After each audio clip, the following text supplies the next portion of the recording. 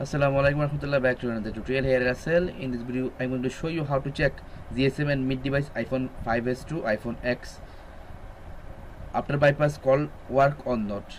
Go to best of unlock. You can download all software low price, and if you need to use checkmate, and you can also discount 10% after use our promo code. Now I will show you how to check after bypass call work or not any iPhone 5s to iPhone X between all mode.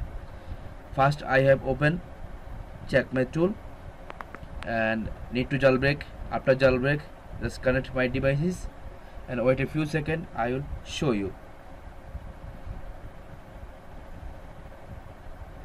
because if without check you active CL number, you will maybe not work SIM card after bypass, and sometime work SIM card. So before active CL number or IB number, so must be checked, because we don't want to lose your money. So that's why I share this video.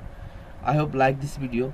Now as you can see, after connect, checking device compatible or not, wait a few seconds.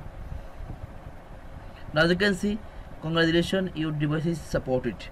If coming like that, that means your devices after bypass can use SIM card. If here showing no signal, that means after bypass not use SIM card. So if showing not use SIM cards, then you don't active CL number. If showing support, then you can use SIM card, order CL number or IMEI number.